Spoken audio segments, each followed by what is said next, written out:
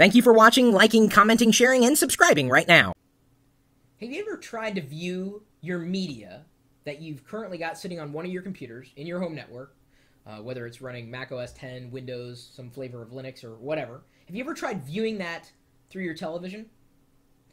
Well, to do that, you could either connect your computer to your television, in which case you're probably going to get a lackluster experience, or you could use software that was specifically designed to be a media portal for all the media that you've collected out there on the web or collected on the computer or what have you. Where do you begin? Well, you may be using software that comes with your computer. You may have downloaded software, and if you've ever used open source software before, you know that there are a lot of open source packages available for you to use.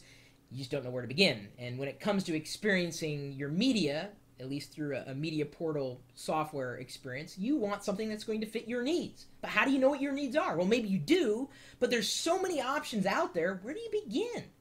Don't buy anything, okay? That's what I'm going to begin with here. Don't buy anything, because what I'm about to explain to you is how you can discover which open source media software is going to work for you before you even install it. Our friend Giovanni, he's a geek, and in fact, you can find him at telematicsfreedom.org. He happens to be the program director for the Telematics Freedom Foundation, and he just emailed me today with a link to the website, and he says, hey, we just released this PDF that has a comparison chart between 10 open source media center packages. And packages would mean like software. And some of them actually come bundled with an operating system, like an all-in-one distro, and some of them are standalone with or without a PVR. And this one happens to be highlighting Boxy. You might remember Boxy from GnomeDex. They presented there. That, in my opinion, would fit me best because it's a great crossover between social media and the media that I already have. Center Stage and Plex, Elisa, Entertainer, Freevo, Media Portal, My Media System, Myth TV, Neuros OSD, XMBC. Oh yeah, did you even know that all of those things existed? If you did, I'd be surprised. And if you knew the differences between all of them, I'd be even more surprised because it's complex. It's so complex, this comparison chart was made, where he's comparing it on when the project started, what does it run on, is there a live CD, does it work with the built-in hard drive, video player and handling, DVD ripping, burning DVDs, audio player and handling, supports multiple TV tuner cards, full HD support, video encoding, voice over IP, games, web browsing, email. The list goes on, and this comparison chart will explain everything, whether it's available, what's available, and if they're working on it. I tell you, if you've had a bad experience with your media center software, either on your computer or through the television, download this PDF because maybe you're missing something. You probably didn't even, like I said, even know all these things existed. And the best part is, it's open source. So it's not going to cost you a thing. And yes, in theory, you could run all these media centers. I mean, you could run them at the same time. I wouldn't recommend that. But I'm saying you could install and use all of them because it's just accessing your media in a different way. That's all.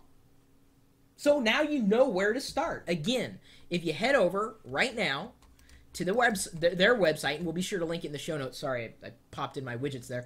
Telematicsfreedom.org. The PDF should be available. This is version 1.0, and I gotta tell you, awesome.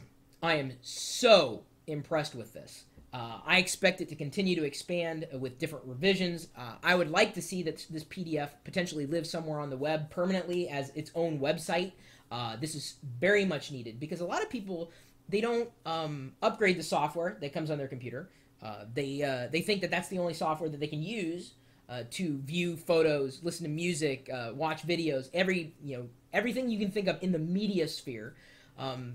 It's a challenge to explain to people, no, you can use different software. And it's an even greater challenge to tell them you can use software that's better and it won't cost you a thing.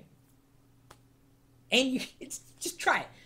Download the PDF. We'll be sure to link it. You got to thank Giovanni because if it wasn't for him, I would not have discovered this. And I know if you're a software geek like me, if you're a media geek like me, you're going to appreciate this PDF. And certainly I'm looking forward to everything else that the Telematics Freedom Foundation is going to be working on. They did an excellent job with this.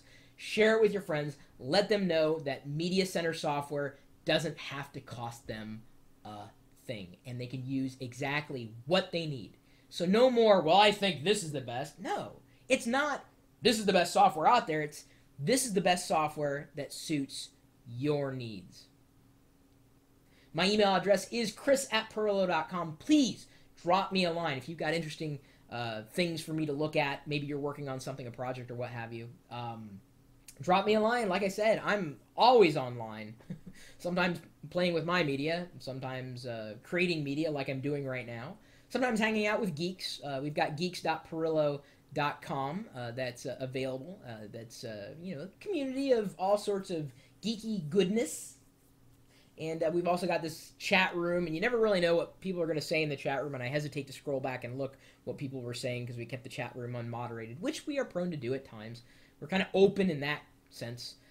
You're also welcome to stop by that chat room, which is kind of sewn into this video experience, this media experience. I don't think you can get our live video feed or really a direct channel to our videos through any of this Media Center software here. Wouldn't that be great to have live video? Here's a challenge to all the open source media software. I tell you which one I'm going to back. The one that has a link that has our URL in it, because the chat room and the video is out 24 hours a day, 7 days a week at live.pirillo.com.